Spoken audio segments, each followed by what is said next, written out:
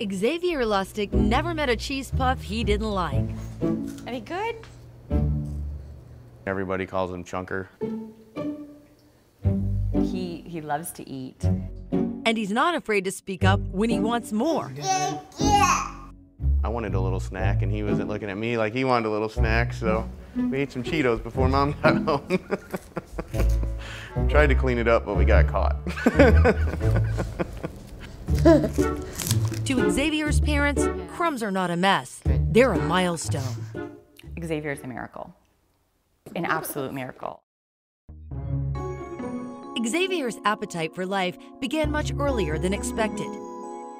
I was 23 weeks, and the pregnancy was fabulous. I had maybe gained 10 pounds. I could go places and people wouldn't even know I was pregnant. He had just started to kick.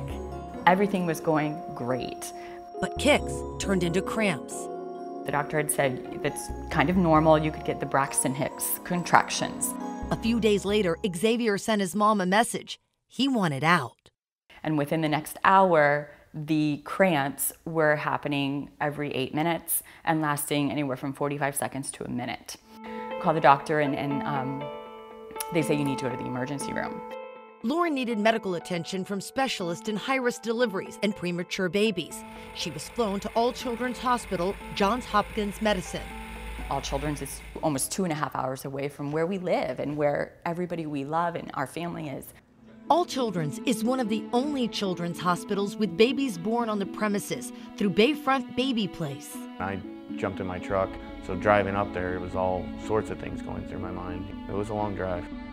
The labor team hoped for the best, but prepared for other possibilities. You know, the main thing that they said was, you need to keep the baby inside as long as you can. But Xavier couldn't wait. He was born at 24 weeks, about 4 months before his due date. He didn't cry like you would normally hear a baby cry. It was just such a soft cooing. And when he was doing this, the entire room got silent. Xavier weighed less than 2 pounds. You looked like you could see through him. He could have fit in your hand. And he was hanging on by a thread.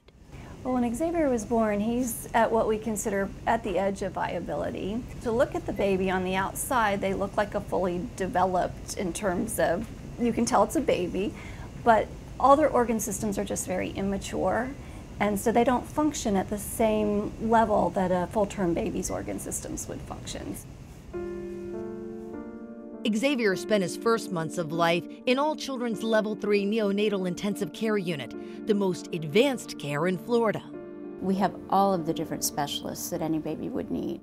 Our neonatologists are the physicians that are in charge of the baby's care, so they're specially trained in neonatal care.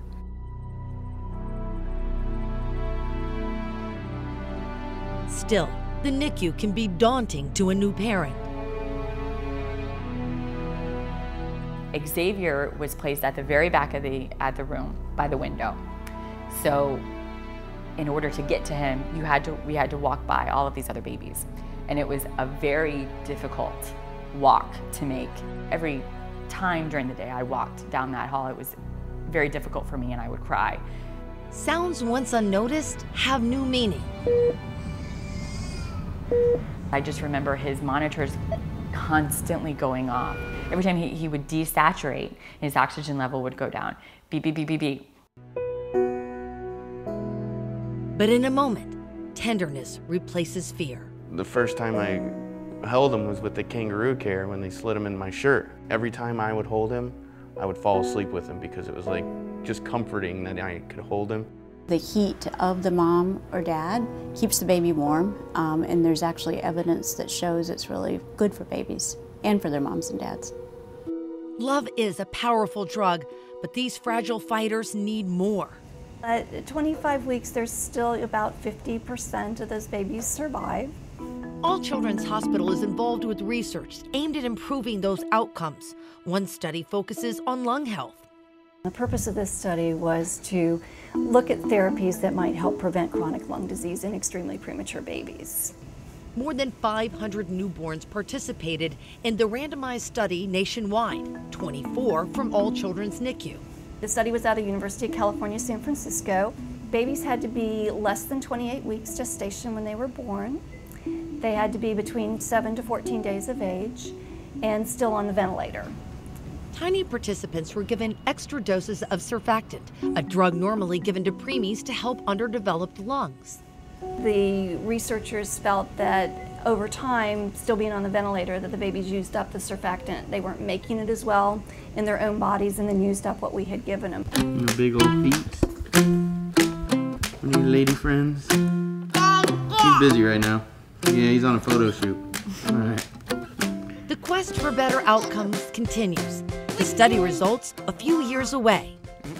Doing research in the neonatal population is very important because we're looking at not only helping these babies survive, but helping them survive better. Care that's appreciated. Come outside and go in the pool.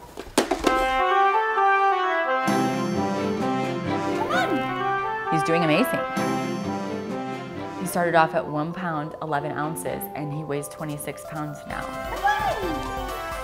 I'm nervous he's gonna skinny up once he starts moving more though. Let's go swimming. There are so many things that we are so thankful for, and we truly believe that All Children's had a direct hand in how well he's doing today. Come on, maybe you learn how to swim right now.